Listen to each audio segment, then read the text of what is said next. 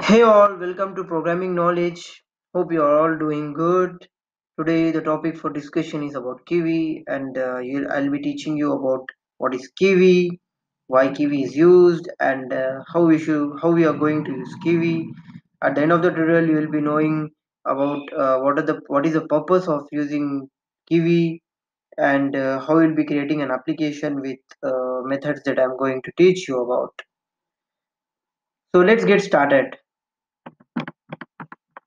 Let's say you want to create an application which have all the stuffs like windows, menus, icons and buttons, and you want to perform a specific task, and it needs to be run on multiple platforms like Android mobile phone device, Windows, Linux on computer, and to do that we need to have a whole bunch of code and a lot of complexity is there, and it takes a lot of time as well. To avoid that, Kivy concept comes in. Let's see what is Kivy. Kivy is a free graphical user interface Python library where all the stuffs with regards to windows, icons and menus are available in this library, and you just need to use this library to create this application, and to make sure that all the stuffs are there without complexity, and it saves a lot of time for creating this application, and it will be running on a different platforms like Android, iOS and Windows. Where is Kivy library available? It's available in Python, which is a programming language which instructs a computer to perform specific tasks by writing down the code. Those who are beginner, I'd like to explain what is library. Library is a collection of methods used to perform tasks without writing the whole bunch of code. Let's say you are using WhatsApp. WhatsApp is used to send text messages and receive text messages. So you are using a text box to type the text message, and click on the play button to send the message. So these text boxes, buttons and navigations or the graphical user interfaces, and they're all separately programmed to run the specific task of sending the message. If you're creating an application, you need to write down all the code for all these specific tasks. Their complexity arises when you are not using the structured format, or maybe whole bunch of code is there for the complexity. There, in order to avoid all the problems, we use library, and library is a collection of methods that is already available. We just need to use that library and take out what we want, like windows, menus, icons as required. Let's see now why one should use Kivy. As we have different programming languages, different libraries and all the stuff that are already available, why I'm going to use Kivy is one of the main questions. The purpose is to create an application that runs on a multiple platforms on a device.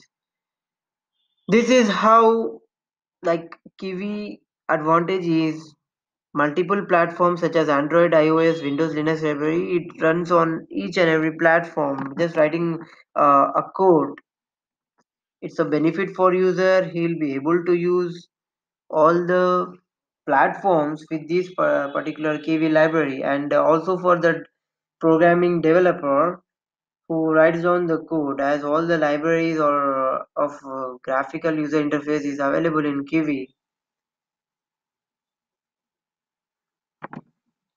These are the different platforms which I was talking about, where by using Kivy library, you are going to run this application.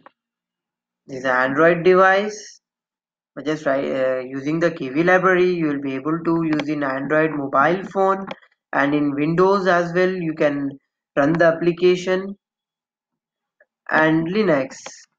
as well, which you can run the application. How is Kivy used? As we know, the summary that we are going to perform activities by creating windows, menus, icons using Kivy library. Let's now see how we are going to implement this. I have taken an example of performing a sum of two numbers, which I have mentioned over here. For performing a sum of two numbers on by using windows, buttons, text boxes, icons in an application, what by using Kivy library, what you are going to do is first you will create a window. Like when you are opening an application, a window will pop up. Then you are going to create a layout to make sure that the contents that are structured as your wish or as your requirements. Then we'll create a buttons and required widgets to performing the task of performing a sum of two numbers. And then followed by we'll create a method where we'll store the required formulas to run the program. Method is used to make sure that we are running the program for this for by running this method. Okay, then at the end of it we'll run the program with inbuilt methods that is there in Kivy library. The method name is run, which I am going to teach you in the coming tutorials. So these are the 5 steps for creating an application using Kivy, which covers up the how part. We create the window, we create the layout, we create the buttons, and then we create the method where we store the formula for performing a task, and then we run the method by running the program using a building method called run. So to summarize and make sure that the insight which I am delivering it to you, we are going to create an application which will create all the graphical user interfaces like windows, icons, and menus to perform task or activity, and which will run on multiple platforms like Android, iOS, and Windows. How we are going to do it? We are going to do it using a programming language called Python, where the Kivy library is available, and I'll be teaching you these steps of performing a sum of two numbers. I mean, like to create a window, to create a layout, create buttons, method, and running the program with different set of examples in the coming tutorials. So it's an easy way of creating an application where you will be saving a lot of time, effort, and you'll be creating an application which will run on multiple platforms.